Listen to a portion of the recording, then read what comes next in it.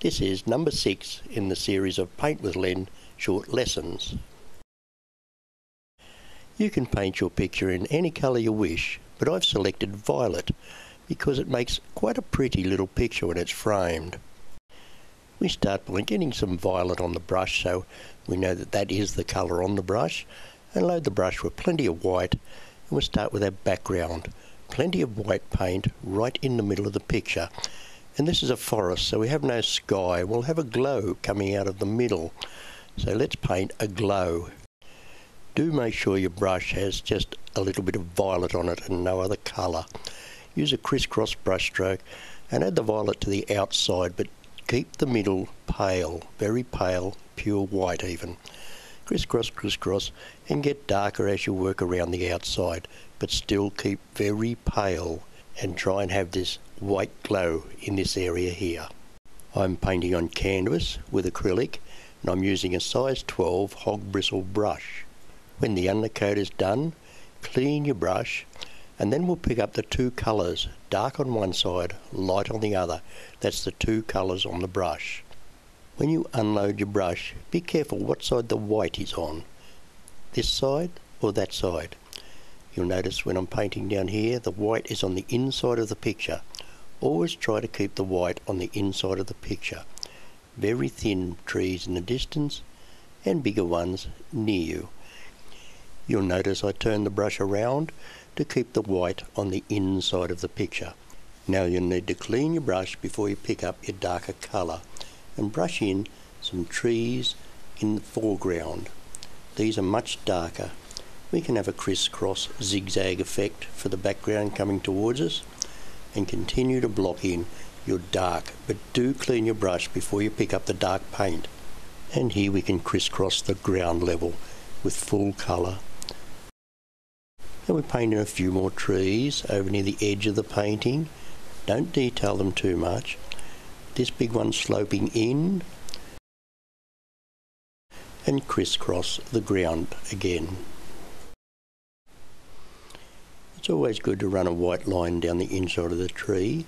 We can do this by rolling it off the edge of our big brush and fill in the corners. You make your painting up as you go along. Make sure you keep it dark, especially in the bottom corners, and pale in the distance. Put your trees in where you wish, but make sure your trees lean into the picture. With our little soft hairbrush, we're going to load it with two colours. Light on one side, dark on the other. Make sure there's plenty of paint on the brush. Then we can twiddle in our branches.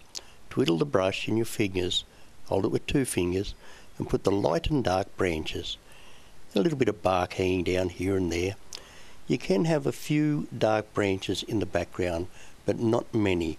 I think that branch is a bit dark. We'll lighten that in a moment. Sometimes a prominent branch coming across right across the picture like that helps too, gives it a bit of character. Brush them in, and if you make a mistake, leave it. We'll fix it later. Don't go back and touch up your branches. When we put foliage on later, we can always put the foliage over the branches that don't look so good, and then we won't even see them. Clean your brush down the bottom, and that gives us a few bits and pieces laying on the ground. Now with a fan brush, we'll dab, dab, dab some little foliage on the ground. Keep this sloping into the picture also. The fan brush has been double loaded with dark on one side and light on the other, and we keep the light on the top of the brush to give the sunlight on the top of the foliage. We can also use it to give us foliage on the trees. Here's where you can fix your mistakes and keep the eye coming into the picture by having everything facing into the picture. Keep your bright spot in the middle, and you have your dark along the top and around the edges of the picture, so the eye will travel into the picture. You can practice this brush stroke on a practice board. It's good to practice all your brush strokes. There's only 5 or 6 of them. There, my picture finishes about there. I'll dull that branch down with a little bit of white. That's better. Here you can finish your detail by putting in the branches between your foliage. Just a little bit here and there. and a white line up the edge of the tree. Oh, that's a little bit prominent, that one. It attracts your eye too much. We'll knock that back a little bit, blend it in just a little bit. Well, that's our violet forest. I rather like that. You can practice that over and over. You can practice in many colours. It's a simple little painting.